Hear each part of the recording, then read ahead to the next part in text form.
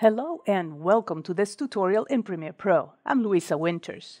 We left it last time where we had trimmed the heads and the tails of some of these clips, and we also learned some navigational shortcuts like play, pause, JK&L, and that sort of thing.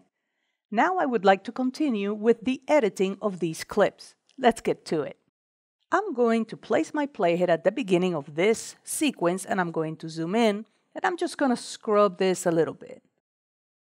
And I can already see that this clip is a little too long. If I want to check out the duration of this clip, I can always select it and I can tell the duration simply by looking at where it starts and where it ends. This one starts at timecode 00, and if I press the down arrow, it goes to timecode 607. So this particular clip is 6 seconds and 7 frames.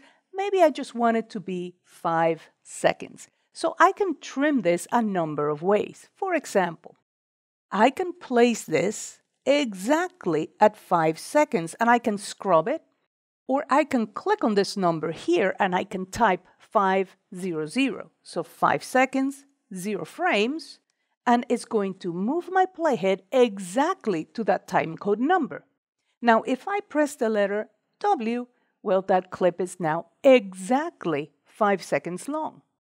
Now imagine that I want for the next clip to be exactly 5 seconds long. If I play it, well, I'll press the down arrow. Notice that this one is 14:21. So this particular clip is 9 seconds and 21 frames. Obviously, all I have to do is deduct 5 from the 14:21. So I now need to decide if I want to trim the heads or the tails. Now, I want you to notice that I can't see the end of the second clip.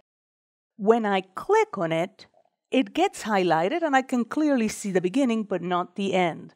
I can use my mouse scroll wheel, or I can click and drag so that I can see both the beginning and the end. So I'm clicking and dragging on this particular bar down here. I am using the mouse scroll wheel while pressing and holding the command key. And do you see how my view moves left or right depending on whether I'm mouse scrolling up or down? As you can see, I can now see the entire highlighted clip. And if I press my down arrow here, it takes me to 14:21. So that tells me that this clip is exactly 9 seconds and 21 frames. Of course, you deduct 5 seconds from that, and obviously you get 9:21. I want to trim this clip so that it is exactly 5 seconds. And I can do that simply by typing some numbers. But first, let's decide if I want to trim the heads or the tails. So now I'm going to go back to the beginning, and I'm going to scrub this. And I'm scrubbing the entire clip. And I like how this jet ski is S-ing over there, so I think I want to trim the heads. So I'm going to place my playhead at the edit point, so it takes my playhead to exactly 5 seconds. And I want to add to that 4 seconds and 21 frames. And I can do that either by moving the playhead manually, scrubbing the timeline, or by typing some numbers. I'm going to type some numbers. And this is how that's done. I'm going to click on this number here, and now the plus 421, my playhead is now at exactly 9 seconds and 21 frames. All I have to do is use my shortcut now, which is the letter Q, and the clip will be trimmed. Q, and done.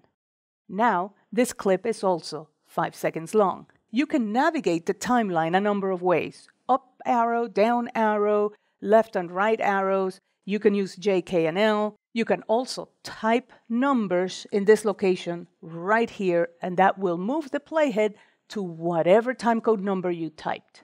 I'm going to use the down arrow, and it takes me to 9:29. Now I'm going to go forward in my timeline, and I want to see the duration of the following clip.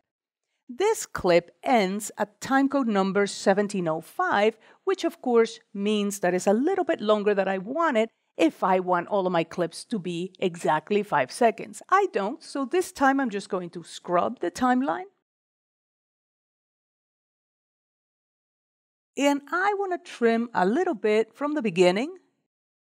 See that little pan down? I'm going to get rid of that. So the letter Q. And I also want to trim a little bit from the end, maybe here, and the letter W. Super convenient, right? But now let's imagine for a second that I made a mistake. I trimmed too much. And now it's next week, and I actually don't have undos left, because I could undo right now, but let's imagine that's not an option. I would like to actually make this clip longer. And notice that if I click and drag to make this clip longer, I can't do it. And the reason for that is because, well, I have another clip in the way here. So I need to be able to move all of the clips that I have to the right of the edit that I want to do. I need to be able to move all of those to the right to make room for the extra frames that I want to add here. And I can do that a number of ways. Let me do it the hard way first. So I'm going to zoom out.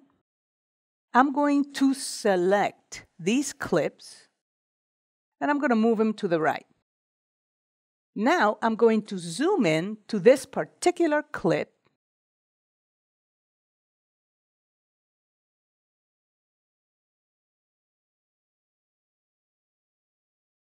Oh yeah, I missed it by one. Let me move that one to the right. And I want to place my playhead at the end of this particular clip, and now I can make it longer. And look at what the program panel is giving me. It's giving me some timecode numbers here. Look at this.